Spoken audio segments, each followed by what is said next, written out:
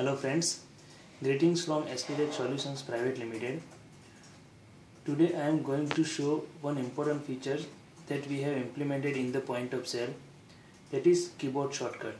We can use keyboard shortcuts for some operations in the point of sale. Let's check with example. For example, I am going to add one product here. So right now we can see that there is one quantity over here.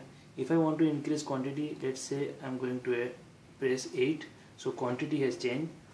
Now if I press D, so discount mode will be enabled. Now I am going to assign 5% discount, so it is there.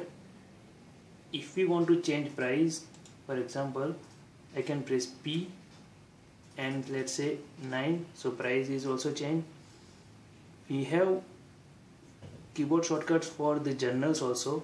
For that we have added one fields in the journal, that is shortcut key, and whatever shortcut key we assign over here, that will be enabled in the point of sale. So for example, bank journal we have B, and for cash journal we have C. So over here in the point of sale, if I press B, so it will be automatically working as default. Now if I want to add more product, I can press escape, it will go back to the product screen. I can add more products with maybe discount 3% like this.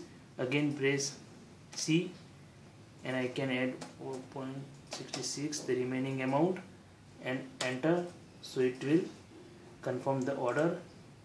I can press N for the new order, so it will again go back to the product screen. So here is the complete keyboard shortcut feature that we have implemented. Thank you.